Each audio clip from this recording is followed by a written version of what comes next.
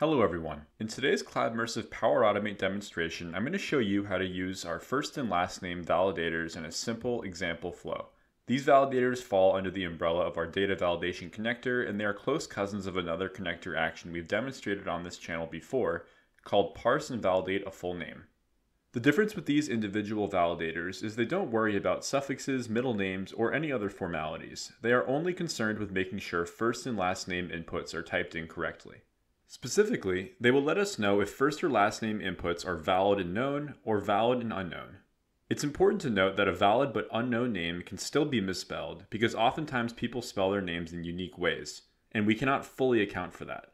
To demonstrate these connector actions, I'll walk you through a flow I've created which checks first and last names for their validity and creates a Trello card only if both names are valid.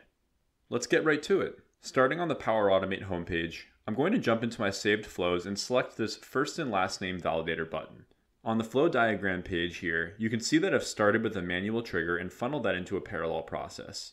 In my manual trigger, I've added text inputs where users can type in the first and last names they want to validate.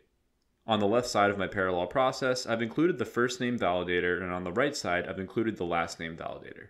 These actions are really straightforward, only requiring one input apiece. So I've simply passed through dynamic content containing my arguments from the trigger step using Power Automate's dynamic content function. In order to access both of these connectors, we just need to type Cloudmersive into the connector search bar and select the Cloudmersive Data Validation connector with the blue-gray logo from the list of options below.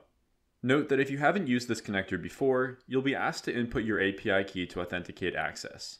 To get one, just register a free account on our website and you'll get an API key shortly after. Your free account will allow up to 800 API calls per month with 0 additional commitments, which is perfect for smaller scale projects. Moving on, the next step in the flow is a condition which dictates whether a Trello card will be created or if the flow should stop because of invalid inputs. I've set up my condition so that these two groups here need to have at least one valid result option in order for the flow to continue. Remember, the valid outputs are valid known and valid unknown. So that's why I've accommodated two possibilities for each name. In the if-yes scenario of my condition, I've set up a simple Trello card generator which will concatenate the first and last name as well as concatenate the validation results.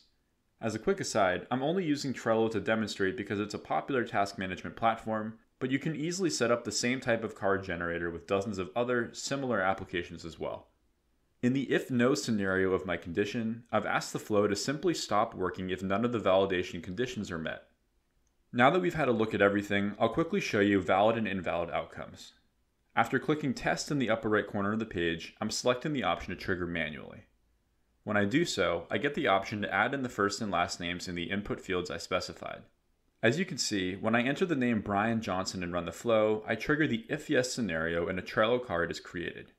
I'm not going to jump over to Trello right now, but you can still easily see within the connector output that the proper conditions were met. However, when I redo the flow and this time make a sloppy mistake typing in one of the names, the flow fails to run. That's because I entered an invalid character. The same thing would happen if I forgot to enter one of the names at all. It would simply fail and ask me to try again. Both of these connector actions are perfect for use in any flow where we want this type of data to be valid and easily saved the first time around. We don't want the people who are using a flow like this to get away with sloppy data entry or forgetting to add names at all. That'll just about do it for this video. Thank you for watching and stay tuned for more Cloudmersive Power Automate demonstrations in the near future.